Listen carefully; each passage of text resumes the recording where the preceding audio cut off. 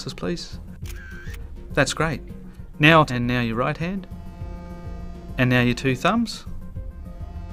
Technology has changed over the years. The history and evolution of technology in the education sector dates back 2,500 years ago. Technology has transformed learning in classrooms, with teachers keen to emulate new learning techniques with the help of technology. In this quick video, we will look at the full evolution of educational technology, so ensure to watch to the end of this video. Also, kindly like this video and subscribe to this channel if you are new here to help this channel grow. For better understanding, this video will be divided into 3 different sections. The first section is the history of classroom technology in the primitive classroom.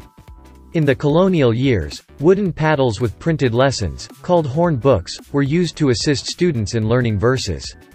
Over 200 years later, in 1870, technology advanced to include the magic lantern, a primitive version of a slide projector that projected images printed on glass plates.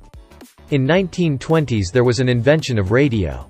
Radio in the 1920s sparked an entirely new wave of learning. On-air classes began popping up for any student within listening range. Next came the overhead projector in 1930, followed by the ballpoint pen in 1940 and headphones in 1950. During the 1960s the overhead projector was used for interactive classroom discussion between students and teachers. Videotapes arrived on the scene in 1951, creating a new and exciting method of instruction. The Skinner teaching machine produced a combined system of teaching and testing, providing reinforcement for correct answers so that the student can move on to the next lesson.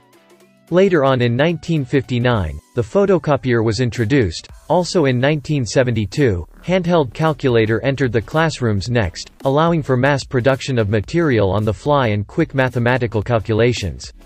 The Scantron system of testing, introduced by Michael Sokolsky in 1972, allowed educators to grade tests more quickly and efficiently. Scantron is a company from Eagan, Minnesota, USA, that makes and sells machine-readable papers on which students mark answers to test questions. The next section of the evolution of educational technology is the entrance and significance of personal computers. Although the first computers were developed in the 30s, everyday use computers were introduced in the 80s. Toshiba released its first mass-market consumer laptop in 1985, the T1100, and Apple's infamous Mac, which later evolved into the PowerBook, was available starting in 1984. In 1990, the World Wide Web was given life when a British researcher developed Hypertext Markup Language, or HTML, and when the National Science Foundation removed restrictions on the commercial use of the Internet in 1993, the world exploded into a frenzy of newfound research and communication methods. Later on, the first personal digital assistants were released by Apple Computer Inc. in 1993, and with that, computers were a part of every day, if not every moment. By 2009, 97% of classrooms had one or more computers, and 93% of classroom computers had Internet access. For every 5 students, there was one computer. Instructors stated that 40% of students used computers often in their educational methods, in addition to interactive whiteboards and digital cameras. The next section is the future of technology in the classroom. It seems like years since MySpace, first introduced in 2003, Facebook introduced in 2004 and Twitter being introduced in 2007 have changed both the communication and business worlds. Instant connectivity has branched out from merely a tool of personal communication, to a platform for educational instruction and outreach. Social media is now being recognized as an accepted form of instruction in some instances, and groups such as Scholastic Teachers provide excellent support and tips for instructors. Biometrics, a technology that recognizes people based on certain physical or behavioral traits, is on the technological horizon.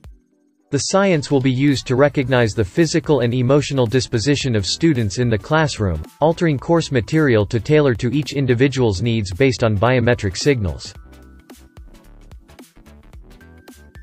A second up-and-coming technology is augmented reality glasses, rumored to be on Google's release list, and this technology could be a whole new world for education. AR glasses, or even contact lenses, will layer data on top of what we naturally see, to allow for a real-world learning experience.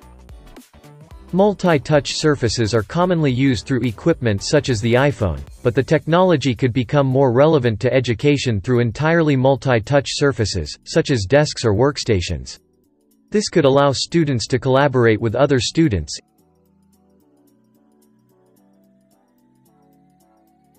Finally, we have gotten to the end of this video. If you found value in this video, kindly like this video and share it with your friends. If you are new here, subscribe to this channel and turn on notifications so that you will receive our videos immediately we upload. Thanks for watching.